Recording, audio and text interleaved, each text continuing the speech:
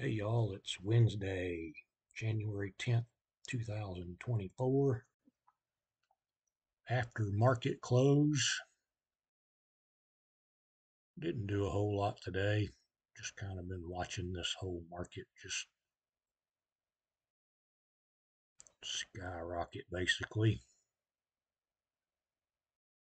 Did mark some gaps and all that, and they all hit pretty much, except for the rocket up ones. And then this afternoon, we started pulling back into this one here. I actually went short and I took profit at this fair value gap. And then when it went down some more, and then it came back up a little bit, I went short again. I've got my take profit set right at the top of this fair value gap. And of course, it never did go down there. It just kept going up.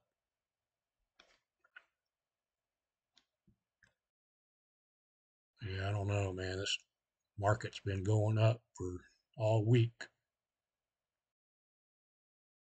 Bound to come down, right? Anyway, that was my day. I did actually, I bought some 200 strike coin calls this morning at open for Friday expiration for like 16 cents or something each. And then I sold them at 34 cents each. So I made about 100% in a few hours on that. So that plus this short I made, plus a dividend I got, made about $721 today. Pretty much didn't really do much of anything. So we'll see how tomorrow goes. I hope this short here hits. It may hit overnight. The only reason I bought those coin calls is because of that. The SEC is supposed to approve that,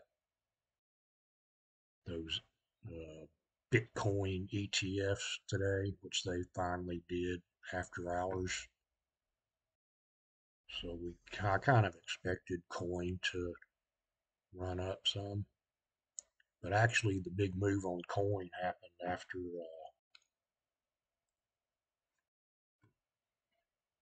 the market closed. After they announced it, it's heading up. And I've actually got a few more options on coin that I have an order set to sell at open, so that should be pretty good. I set my limit take profit at like, I don't know, 150% or something. But if it spikes way up right at open, that limit, just because I have a limit set doesn't mean it won't sell for more, depending on where it opens at. But we'll see what happens in the morning. And tomorrow also, whoops, trying to mess with my screen and I'm moving the wrong screen.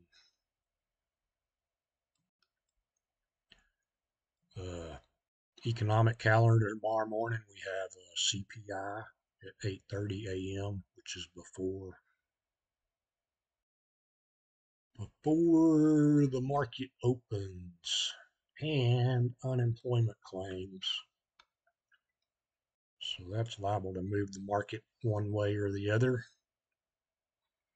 So keep that in mind if you're thinking about trading in the morning or have a swing you've held overnight. That's about it for today. Catch y'all later. Sniper Trader out.